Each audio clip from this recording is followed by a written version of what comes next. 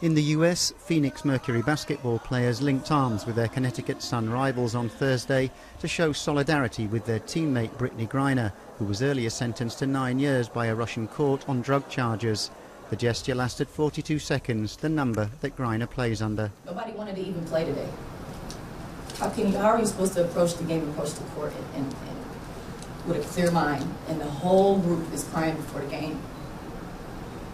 Because you try to honor her, and you try to come out and still play hard for her. It's just tough. You know, we'll wake up tomorrow, BG will still be in a Russian jail. It'll be day 169 then or something tomorrow, and the clock continues, and we just want her to come home.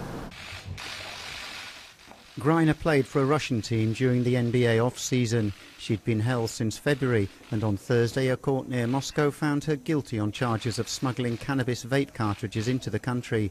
She never denied the accusation, but insisted she'd made an honest mistake. US President Joe Biden condemned her detention. We are ready to discuss this topic, but within the framework of the channel that was agreed by Presidents Putin and Biden.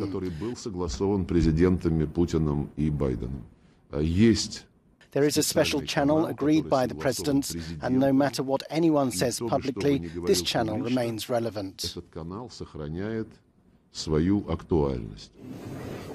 Griner's lawyer also spoke out against the sentence and announced immediately after the verdict that there would be an appeal.